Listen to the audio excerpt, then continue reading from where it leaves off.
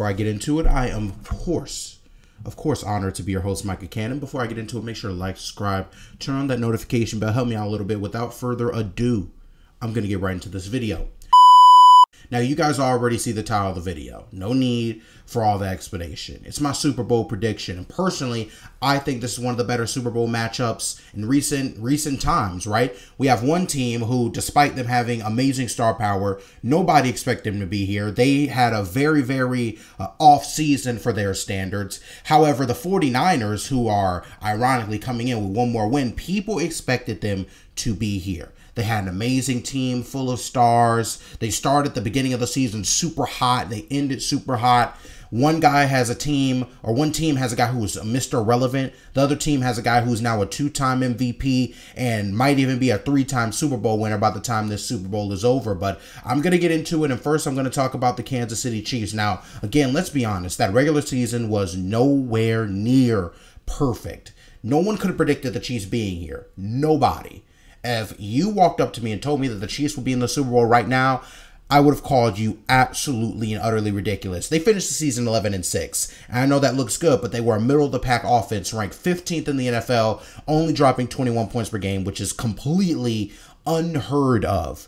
People thought that there was a better chance of Martians coming onto the earth than the Chiefs being a below-average, mediocre offense with Patrick Mahomes at quarterback and with Travis Kelce pretty healthy. Not to mention that the Chiefs team also was in the top of the league in drops. It was a big problem, especially in the middle of the season. Penalties were a big problem, especially in the middle of the season. And to top it off, Travis Kelce did not get 1,000 yards for the first time since the Jurassic period. I cannot tell you the last time Travis Kelce struggled to get to 1,000 yards. He didn't get to it this year. However, the bright part is that the Chiefs' defense was immaculate. And if you would have asked me again at the beginning of the season, I would have never told you that the Chiefs' defense would have been carrying this Chiefs team. I would have never told you that. Over the last couple of years, the Chiefs' defense has actually been the weak link of the team. Them stopping the run's been the weak part of the team. Them rushing the quarterback's been the weak part of the team. This year, it totally flopped. The offense needed help, and the defense came in, and they were ranked 2nd in the league this year. Chris Jones, Trent McDuffie, Justin Reed, Ladarius Sneed, George Karlaftis, all of those guys played major roles on defense. Now, as for the path getting here, the Kansas City Chiefs ended up beating the Dolphins, and ironically, they were going against Patrick Mahomes and a lot of those guys' former teammate and Tyreek Hill. They ended up beating the Bills, a team that really going into that game, a lot of people thought that they would demolish the Chiefs, especially with the Bills having home field advantage this time around. But the Chiefs found a way to get out of there. Then it was the first-seeded Ravens. Everybody, and I mean everyone and their mother, was expecting and rooting for the Chiefs to lose this game. And let me tell you, it brings a smile to my face to see Patrick Mahomes show out to them haters, go out and say, hey, I'm still the best quarterback in the league. I'm still that dude. It puts a smile on my face to see that and say that. That's exactly what he did. Lamar Jackson did not play too good of a game, but that's got nothing to do with the Chiefs. Their defense played really well. Lamar Jackson, in my opinion, he just didn't look like himself. Now, he did win the MVP last night. Congratulations and shout out to Lamar Jackson. But moving on to the 49ers. It is dang near a completely opposite story. Like, it's literally everything that the Chiefs went through except reverse, right? From the beginning of the year, this 49ers team was expected to be great, especially after we saw how good Brock Purdy was, how amazing he could be in that 49ers offense that's ran by Kyle Shanahan, actually a former Falcons offensive coordinator when my Falcons made the Super Bowl. Now, they finished 12-5, and they were the #1 seed in the playoffs. They were ranked 3rd on both defense and offense, and they are both the favorite and the #1 seed going into the playoffs and going into the Super Bowl. Now, Christian McCaffrey, although he did not win MVP, he had an MVP-type season with over 2,000 scrimmage yards. Brock Purdy was another guy who was in contention for the MVP. He was amazing, 30-plus touchdowns, didn't throw that many picks, did not turn the ball over, was really efficient at the quarterback position. It was essentially a dream season for the San Francisco 49ers, a dream season. Now, their path to getting here, of course, they had the bye week and the wild card. They did not have to play as a 1 seed. that tends to happen. That happens all the time, right? They beat the Packers, a game in which a lot of people, they were starting to count them out after that game. It was a bad game. It was a very murky, mucky, disgusting win, but the 49ers got on out of there. Now, the Lions, let me tell you, I was watching this game, and the Lions were absolutely demolishing the 49ers. Demolishing them up to about midway through the third quarter where the tide shifted, where it was one turnover. The 49ers went on to have an amazing second half comeback that led them to winning this game. It was crazy to watch. You saw CMC. You saw Brock Purdy step up when he needed to. Funny enough, Brock Purdy did exactly what Lamar Jackson should have done in order to win that game. He was not afraid. He ran the ball. On the stat sheet, it's going to look like he played a bad game. But if you watch the game, if you watch the highlights, Brock Purdy was fantastic in that win over the Lions, especially in the second half. He was fantastic. It was one of the better quarterback performances I have seen throughout these playoffs. Now, I'm going to kind of get away from the season's diary, right? The season's what's the word I'm looking for? The season summary. I'm going to get away from that. Now, I'm going to go into my prediction. And before I do that, I want to get into the keys for each team.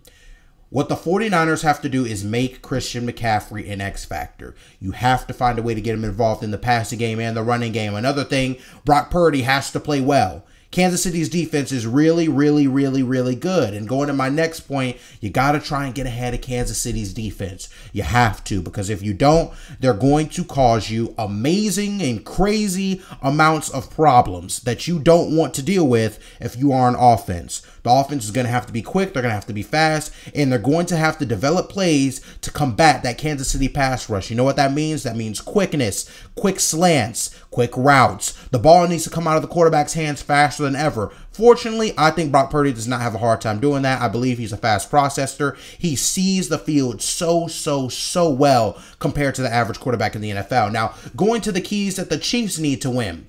You have to get Travis Kelce going. They were able to do that against Baltimore early in the game. You saw a winning result. You also got to limit the distractions, man. The outside distractions are what killed the Chiefs going up against Tom Brady in the Super Bowl. It's what killed them, destroyed them. It destroyed every bit of momentum they had going into that game. The Taylor Swift stuff, the hater stuff, the Pat Mahomes' wife stuff. The Chiefs need to find a way to put all of that mess, take it from here, and put it all to the side. All the Chiefs need to do is bring football to the field. They need to focus. Because last time, a barber had caught COVID. They had all these crazy distractions going against Tampa Bay. And we saw a bad result. We saw a bad product. I don't want that to happen now. The Chiefs got to limit distractions. Also, catch the football. Y'all, you cannot drop passes in this game. This is the Super Bowl biggest game of the season. Cannot drop passes. You also got to let Pat Mahomes be Pat Mahomes. You have to live with the decisions, live with the mistakes. It is whatever. You got to let the superstar be the superstar. The rushing game also has to work. You have to be able to run the football against the 49ers defense. Otherwise, they're going to cause you nightmares. And you're going to have to find a way to throw the ball over top. I don't know who's going to be the one to step up. Whether it be Marquez Valdez-Scantling, whether it be somehow Travis Kelce going deep and catching a deep pass. Somebody has to go out there and make those big plays for Kansas City in order for them to win. Now, with all that being said, I'm going to get into my prediction. And this was hard. It was hard because I don't like all the distractions. I don't like the fact that it seems like the Chiefs are trying to prove something even though they don't have to. But I'm going to take Kansas City. I'm worried about it. I'm worried about how the Taylor Swift situation is going to impact the team. I'm worried about how Pat Mahomes is going to deal with all of a sudden becoming one of the most hated players in the NFL. I'm worried about that. I am worried about it. However, despite those facts, the Chiefs know how to win. We are watching the most talented quarterback of all time. You can quote me on that. Aaron Rodgers, great. Tom Brady, great. All those other guys, Dan Marino, great. Pat Mahomes is the single most talented quarterback to ever touch a football. I would not retract that statement. I will not take it back. I refuse. He is the most talented quarterback to ever touch a football. It may be a slow start to the game, but I don't see that Chiefs defense giving up more than 20 points. And I just don't see, based on what we've seen the last couple years, I don't see how Kansas City loses. I don't know how they lose. Look, guys, There are teams that can win in the right circumstances. There are teams that can win when everything goes right. And then there are teams that can just win. Everything can go wrong. All heck could break loose, and they can just win. And that's the Kansas City Chiefs. Ugly game against Miami. Super cold. Don't nobody want to be playing football. The Chiefs found a way to win. Going against the Bills. It's a competitive game all throughout. It looks like the Bills are going to win it. They're driving down the field. The Chiefs find a way to win. You have to go into Baltimore.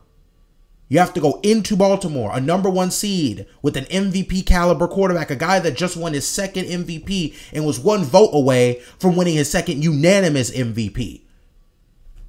Find a way to win. Not to mention they had one of the best defense. I think the #1 defense in the league is what Baltimore had. The Kansas City Chiefs just know how to win.